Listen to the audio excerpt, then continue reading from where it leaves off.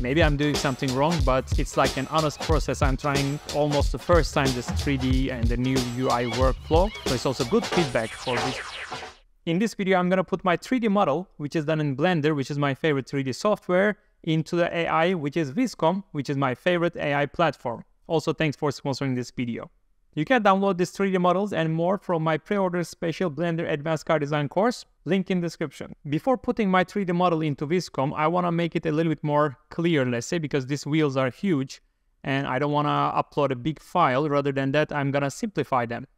So first of all, let's delete everything else and I'm going to add a cylinder on the scene.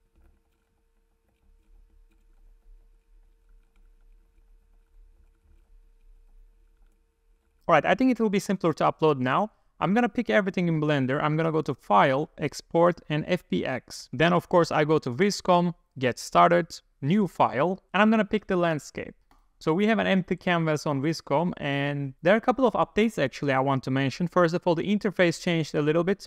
This is cool. Second thing is they increased the quality of the output renders, and I can see the difference, and I can tell you, you will enjoy it. And the third thing is now you can upload 3D models. So to do that, I'm going to go to this layers, and here you can see import image and import 3D layer. By default, there's a car inside, so you can rotate and you can see what it is. It feels a little bit like station vibe onto me, or there are other models like a shoe, headphones, and so on. Instead of using the defaults, I'm going to upload model, and here we go. So here is the model from Blender, and it looks not bad. I like the proportions of this, so it's like a good start. I see that I didn't even subdivide the wheels, but it's fine. So you can decide your angle. For example, I will decide an angle like this, and then add to canvas here on the right bottom. Now let's say the screenshot of this 3D model is on our layers. I'm going to go to Create tab and write a prompt maybe already. Sporty futuristic SUV concept design, and we are on the render mode. Another update here, I see that render style. Now you have Viscom General, Automotive Interiors, Volume Render, and Pastel Render. I will keep the Viscom General. We can go deeper to this topic in another video maybe. I'm going to pick number of images as 4 and hit generate. Okay, honestly, it took a little bit of time. I don't know if it's about internet connection or if it's about how Viscom works, but don't worry if it takes a couple of minutes. It's totally normal as I see. So this is the first result, second result, third result, and fourth result. So the first honest feelings, like let's first decide which one is the favorite. I still love this. To me, it's still like a magic, like all these backgrounds and the shiny things of the car. I love this result, but I want to compare it with the original file, and I want to see if it kind of represents what I thought about it at first. Like, you know, I was thinking a little bit more conceptual maybe, so we can modify and change this design in AI still. So I think this one is my favorite, so I'm going to confirm this one. And let's go to layers again, and I can just turn off and turn on to see. Like, what happened here is, first of all, on my 3D, I feel a little bit more softer surface treatment. And on this one, it got a little bit more blocky, I can say. So maybe I want to go back to a little bit more softer surfaces. And the second thing is I normally have like an air outlet here, but from this angle, maybe it's not visible. So on the results, I don't see it like an air outlet. It seems more like a connected surface. So I think now I have like 3 options. The first one is go back and change the prompt. We can easily do that. Second option is I can edit this image here in Viscom. I can just basically paint here black and I can say there's an air outlet and so on. And the third option is I can just export it and go to Photoshop and do it manually, everything. So let's try all of them. Why not? So I will turn off this layer. I will go back to Create, and I will change the prompt to Smooth Surfaces Sporty SUV Design. Let's see what will happen. Okay, again, I'm waiting a little bit. I think it will be ready soon. Okay, I've been waiting around a minute so far, and while waiting more, I can talk about my Blender Advanced course. It is the pre-order stage right now, so if you get it now, you have like a big discount, and I'm gonna release the course in a couple of weeks, hopefully. But if you get it early, you will get some benefits. All right, the render is ready. Let's see. Okay, still not convinced. The black is interesting. I mean, it's not that I don't like the results there. Oh, this one, for example, looks very clean and nice. I'm just thinking, you know, I mentioned it also before, that it's not exactly you have something in your mind and you want to visualize it.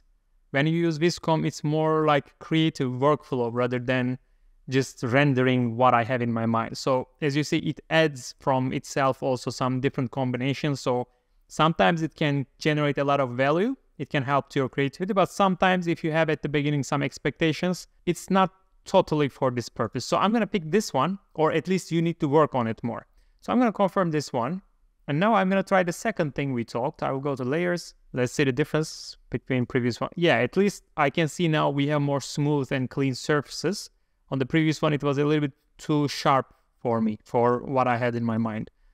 So this one is better. Now let's go back to create, and now I'm gonna change from render mode to refine mode. With my brush selected, I'm gonna basically try to paint here a little bit. And maybe on this area, I can change the window line, maybe connect it to the back with the C pillar. So without further changes, let's hit generate already. This workflow is helpful, like if you build the very main body volume in Blender already or any other 3D software, you can already, like, rather than render and change it on Photoshop, you can edit here to see the alternatives and then go back to model and refine your design further. So this is the first result, second, third, and the fourth result. I'm not convinced. It doesn't feel like a air outlet yet to me. It's not exactly what I want. So I'm not gonna confirm any of these, and I'm just gonna paint it further. Maybe like I need to make it a bit bigger. Actually, I saw on Viscom's new video, Jordan was doing something like only painting the area. I guess it was this tool, yeah, in painting. So I can maybe select this area. This was also pretty cool. I hope I can manage. And you write a prompt exactly for this area. Let's say air outlets on the surface. I'm curious if it works well. It's the first time I'm trying, as you can imagine. So I'm curious about the results. If it makes, I think it's easier than all the time generating the whole car again and again. You can pick the place you want to change. You can draw it. You can write a specific prompt. And let's see if it will work. Okay, it's not what I was hoping for. So this one worked, but the rest of the image, what happened to the rest of the image? Maybe let's confirm and go back to normal painting and maybe generate one more time, like refined. And let's not even write a prompt just to, no, it's not possible. You need to write a prompt. So I will just drawing influence increased and the prompt, again, futuristic, sporty SUV. Honestly, I think I kind of lost the quality from the first one. Like if I go back to, like first we need to confirm maybe one of them. If I go back to layers, for example, this one was higher quality image, like the surfaces and everything looked better. On the last one, I kind of lost it. I don't know why. Maybe I'm doing something wrong, but it's like an honest process. I'm trying almost the first time this 3D and the new UI workflow. So it's also good feedback for Viscom. If you experience something similar, please write down on the comments so I can forward it to Viscom team to make it smoother process maybe for the UX UI. Okay, I went back to render and I just generated the image with the 100% drawing influence. So it didn't change much the drawing, but it rendered again. Maybe the render is better for this higher quality outlets. And honestly, I quite like it now. Look, I have my air outlet. It's pretty cool. The car is there. A little bit maybe sharper. Oh, it's just more reflections, let's say. I see here and there some, again, a bit more sharper design language. But let's pick one favorite. Let's say, I think I will go with this one. Let's confirm it. And I want to generate one more time because it's just so much fun. You just click on the button and you get alternatives for the result. So I will go back to create again.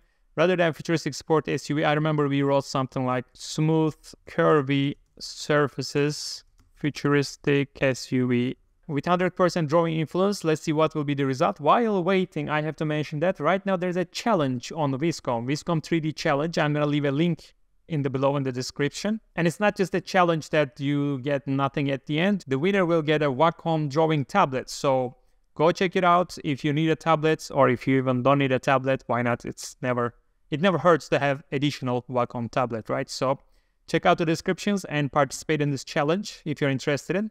And I'm still waiting for this render. Here we go. I like it.